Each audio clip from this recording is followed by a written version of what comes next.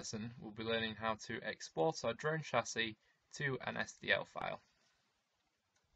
So just before we export as an STL file, I'm just going to show you how to export as different file types as well. So if you go to File here and Export, you can see you can export a range of different file types, including Fusion file type there, or as a step file. I'm just going to cancel that.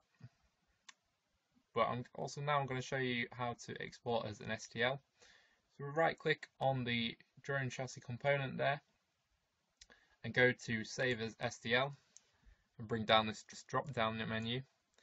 The selection is our drone chassis component there, and we're going to keep the refinement on high.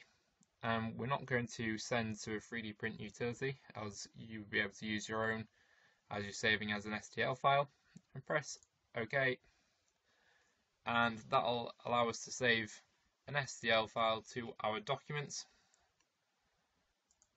I'm just going to name mine drone chassis and press save, and that'll allow us to put that into a different 3D print software.